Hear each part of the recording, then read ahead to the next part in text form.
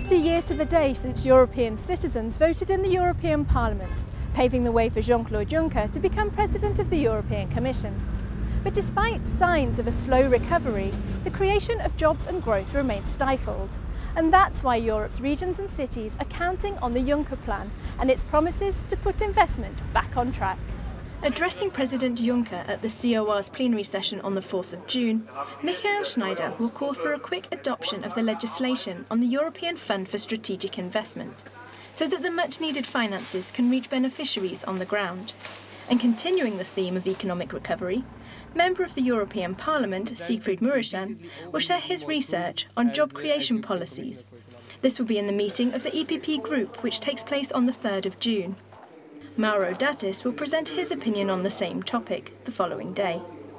He wants better support for local and regional authorities, who are often responsible for employment policy. The second EPP-led opinion to be discussed at the June plenary relates to another priority for the Juncker Commission, the EU as a global actor. Hans Janssen's opinion, entitled A Decent Life for All, From Vision to Collective Action, is the formal contribution of the CoR to the European Year of Development. MEP Davor Ivo Stier will join the debate. Meeting just 6 times this year, the Committee of the Regions plenary session is an opportunity for the EU's mayors, regional presidents and local councillors to share their views on EU current affairs.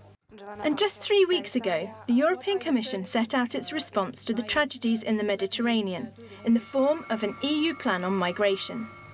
The CoR will adopt a resolution calling for sustainable migration and more support for local and regional actors ahead of the plan's endorsement at the end of June. Dimitrios Kalogeropoulos will lead the discussions on behalf of the EPP group. And looking to the wider context, recent elections in Europe have reignited calls for EU reform. Given Jean-Claude Juncker's pledge that there will be no treaty change before the end of his mandate in 2019, Jesus Gamayo-Alla and Herwig van Staal will propose ways to improve the functioning of the current Lisbon Treaty and call for better territorial monitoring of EU legislation.